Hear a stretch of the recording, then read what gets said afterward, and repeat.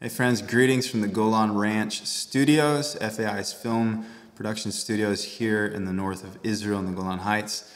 My name is Dalton Thomas. I want to take the next 10 minutes or so to give some announcements to you concerning the details of the release of our new film, Ballads of the Exodus, but also to announce some things that we're very excited about concerning the 10, 20, 30-year vision, should the Lord tarry, of FAI Studios' film production roadmap ahead.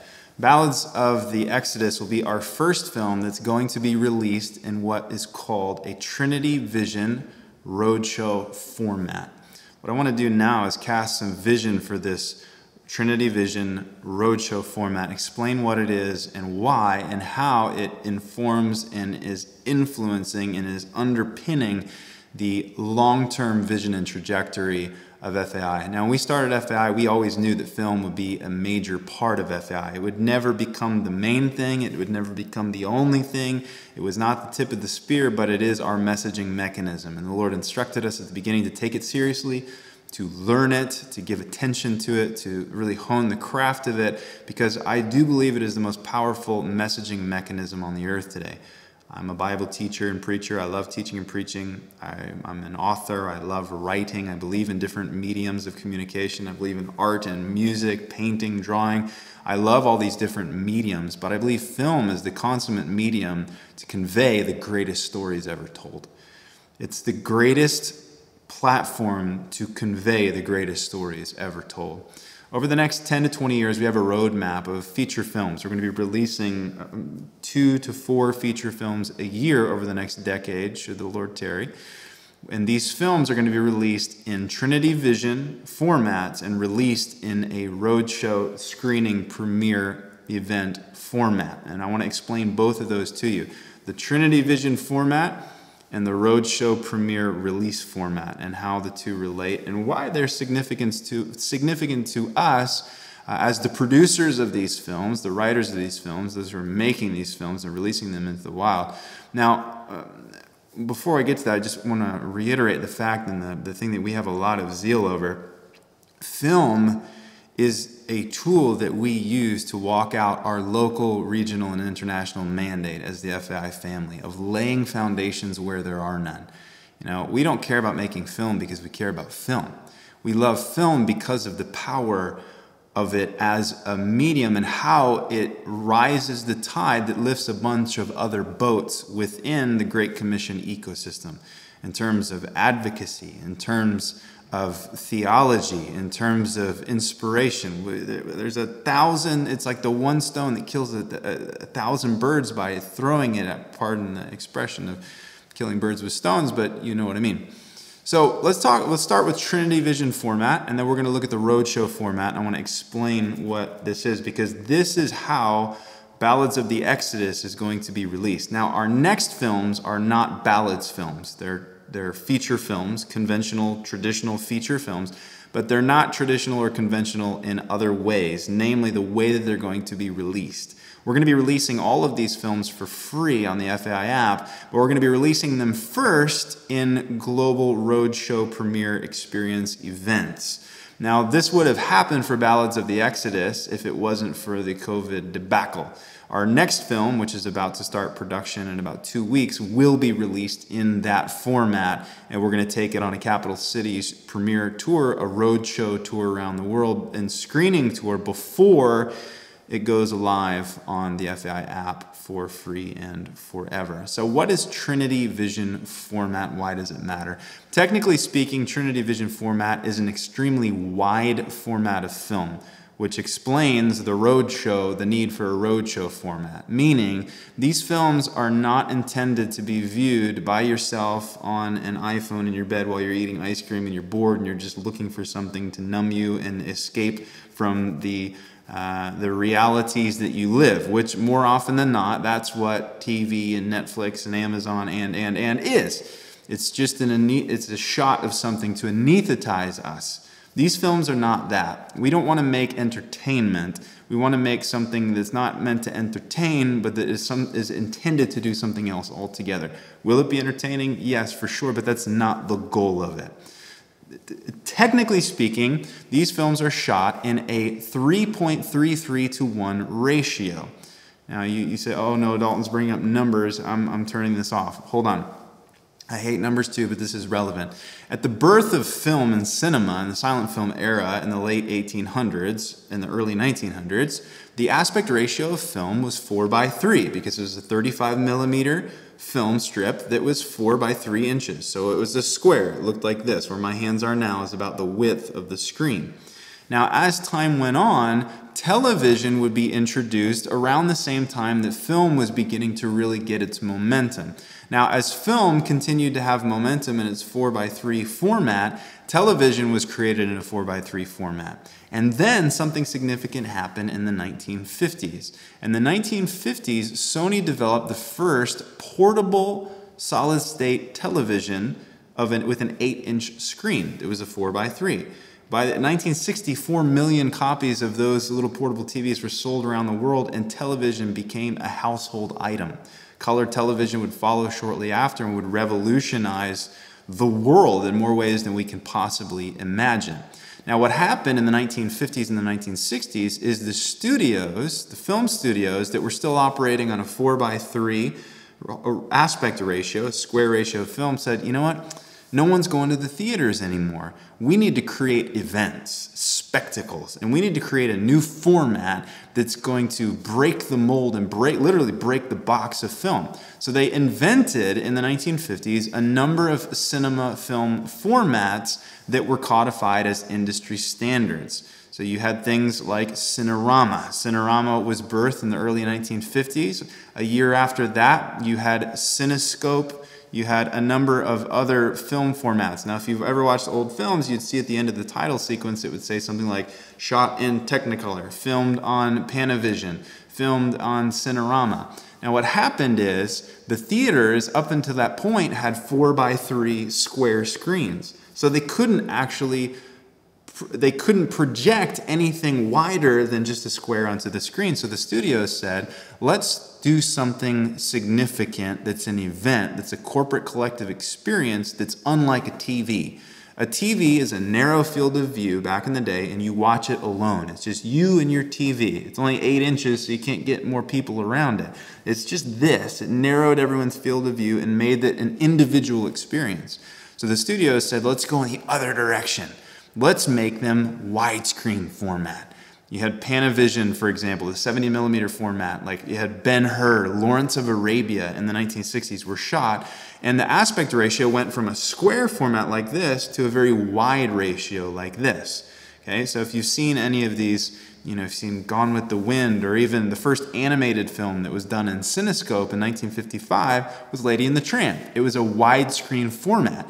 But the theater said, guys, if you're producing films on a widescreen format that breaks the box of the 4:3, we've got nowhere to screen these films. We don't have projectors or screens or theaters that fit these. And the studio said, you know what? That's a good thing. We're going to turn it into roadshow films. We're going to build the projectors and build the technology and the screens to project these in limited viewings in what we're going to call roadshow experiences. Now, Cinerama, for example, in the early 1950s that kicked the whole thing off, came up with a projection system with 3 projectors that would project 3 different 35 millimeter film strips on a bowed, bended frame. So you had 3 screens. So if you're in the theater, you could turn your head like this and look in either direction, and the film comes around you. Now, I remember, I didn't grow up in that era, obviously, but I remember watching Lawrence of Arabia for the first time on 70 millimeter film in a theater on the projector that it was actually screened on in the 1960s when the film was released. I remember watching it being like, this is very different than watching a superhero movie in the movie theaters now. There's something, the taste, the flavor, the ethos, the excellence, everything about it was just so impacted me. I remember being in the theater, and I walked out of the theater after I watched that film. It's still one of my favorite films. I walked out of the theater, and I said, why are we not using the most widescreen, beautiful, artistic format possible to tell the greatest story ever told? Why is it that the Bible stories today that we tell are told like cheap Hallmark movies, or they just are cotton candy, or they change the story altogether? So technically speaking, TrinityVision format is a very wide format, which is wider than the widescreen format in the 1950s and 60s. Our TrinityVision formatting is 3.33 to 1 ratio, which is much wider than the field of view. And we'll put it on the screen here to show the difference. This is 4.3 formatting.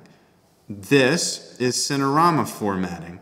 And this is TrinityVision formatting, because the stories, the landscape, the worlds that these stories inhabit, I think need to be viewed in the most majestic, wide way possible. Because, for example, show a shot of Saudi Arabia where we filmed part of the film. Here's a shot of Saudi Arabia at 4:3. You just see this, right? But now expand the edges to TrinityVision format.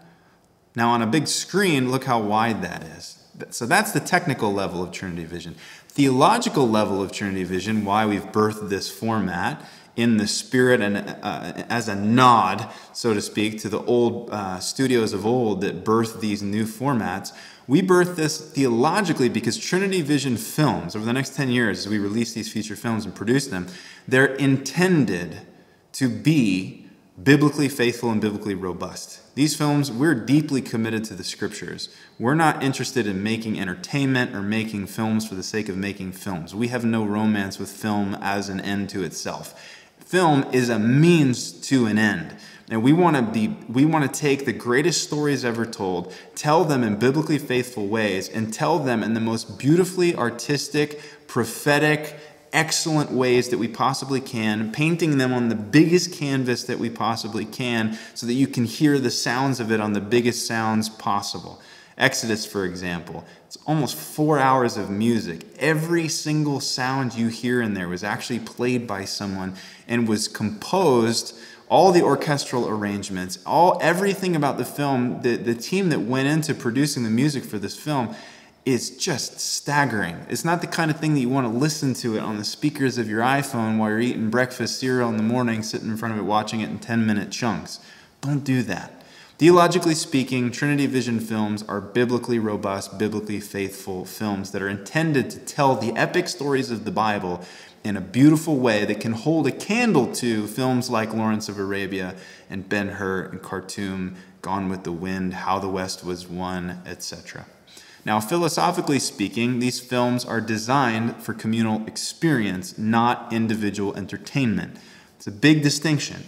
Meaning if you don't have a screening in your area, no one's hosting one, and you don't have the ability to host one, yes, watch it in your living room by all means. But we want to encourage you to understand the intention of these films and to watch them on the biggest screen possible with really good headphones or a good speaker system. Because this is, it's kind of like going to an art exhibition and looking at the painting from across the room with, in a poorly lit room where you can't really see the painting, and you go, yeah, I went to the exhibit. How was it? It was all right. You didn't, wait a minute, how close did you get? It's like going to the Louvre or something, walking around with this incredible art exhibition, and you don't actually look at the painting as the painter intended it. You look at it from far away, you look at it with blurry eyes and bad lighting. That's the equivalent of watching our film on an iPhone without a good sound system. That's just not the way these films were intended. Now, at the end of this video, I'm going to show you how you can watch this on any device on a big screen. But philosophically speaking, these films are closer to art and prophecy than they are to entertainment. We want to take the testimony of Scripture in the most artistic way possible and put them in the most appealing, visually appealing, auditory appealing format that we possibly can. So technically, they're very wide. Theologically, they're very biblical. Philosophically, they're very communal, meaning don't watch these alone. These are intended to be watched with a community experience. And it's almost 4 hours long, which means you don't want to just watch this without arming yourself with a high degree of patience at the beginning and doing it with your friends, which is why I love the Roadshow format of the 1950s and 60s. because you would come at 1 or 2 p.m. in the afternoon, you'd go with your friends, you'd sit down in the chair, you'd hear the musical overture, you'd feel what the mood of the film, and you'd open your eyes, the film would begin, you'd watch 2 hours, you'd go out for an intermission, you'd come back in, you'd take in the other hour and a half or 2 hours of the film, and you'd experience something. It's not for entertainment, it's an experience. Now people can say, I can just anticipate all the crazy comments on YouTube of people hammering us for taking film seriously and saying, all we need is the Bible, all we need is the Bible, which I agree with, all we need is the Bible. But guys, we want to take the Bible and put it in the most beautiful frame possible, not because the Bible is any more or less powerful by film, but film helps get it out to the nations in ways that just standing in a pulpit on Sunday or writing a book that's only on the Christian bookstore is going to do. The impact of that is incredibly small compared to what we can do with film, and that's the heart of the vision here.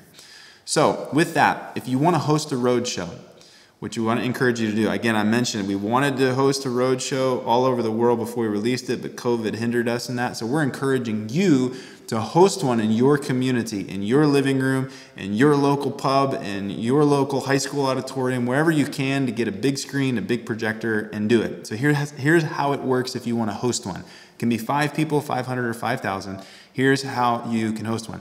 Go to the FAI app, and in the Ballads of the Exodus tab, scroll down and you'll see Roadshow screenings. Click on the Roadshow screenings, punch in your email, and 2 days before the film releases on July 9th, we're going to send you a number of different file formats of different sizes that you can download, and then you can play it in your whatever you need, whatever format you need for the environment that you're going to be filming it in or showing the film. You download it and we'll get you the file, and you got 2 days to prepare it before it releases globally on the 9th and the 10th. We want to encourage you on the 10th of July, or the 9th, but I think the 10th is better because it's a Saturday and you need to start this film early. So we're encouraging you, the 10th of July, to host a screening somewhere in an early part of the day, like a matinee. We just premiered it here in Tel Aviv. We started at, I think, 1:30. It was over, we were out of the building by 6 o'clock after all the mingling and the intermission and everything. And then we all went out into Tel Aviv and we had meals together, and it was just a beautiful day, beautiful night. It was a community experience. That's what this is designed for. Now, maybe you aren't able to host a roadshow or go to a roadshow screening of this, and you want to just watch it in your living room, but you feel frustrated because I'm telling you don't watch it on your iPhone, but that's the only place that you have the app. You can take your app and use it on any device to play it on a big screen, be it a projector or be it on a big TV. Now, you can download the FAI app onto your Apple TV, your Roku, your Google, whatever, all the different platforms. We've got links on the page down below where you can download the app from any platform to get it on your TV. Now, you say, okay, Dalton, I don't have an Apple TV, or I don't have this, I don't have that. All I have is a laptop and a TV. Okay, go to faistudios.org, and on there you'll be able to click on the film, play the film, plug an HDMI cable from your TV into your computer, and it will put it up on your TV. Or you can mirror it from your phone or your iPad if you have an Apple TV or these Google Chrome Fire Kindle sticks. I don't even know the name of them anymore, but they're like $20, $30. They're very easy to get. And you just mirror your phone or your Android and you play it on there, and it will play it on there and put it on your TV. So any way you want to watch it on your TV, you can. The app doesn't hinder you from watching it on a big screen. It actually helps you. But for hosting a roadshow experience, we're encouraging you to download the file. Don't stream it off of the app. Download the high resolution, biggest file possible, because on the app, the version is going to be more heavily compressed to be able to stream on the app. But we're going to give you the uncompressed, heavy-duty raw file in different compression formats for those of you who will be hosting roadshow screenings. So with that, guys, thanks for watching this. I hope you enjoy the film, but more than that, I want to encourage you, gather your community together, gather your friends together, and make an event out of this. And over the next few years, this is the beginning of a journey. Exodus is the beginning of the TrinityVision Roadshow format releases, but in the years ahead, we're going to be releasing a couple times a year films like this. So maybe time to go out and invest in a good projector and a good projector screen, or find the best place in your hometown to do big screenings of these films in a roadshow format. Guys, thanks for watching. Bless you from the Golan, and Maranatha.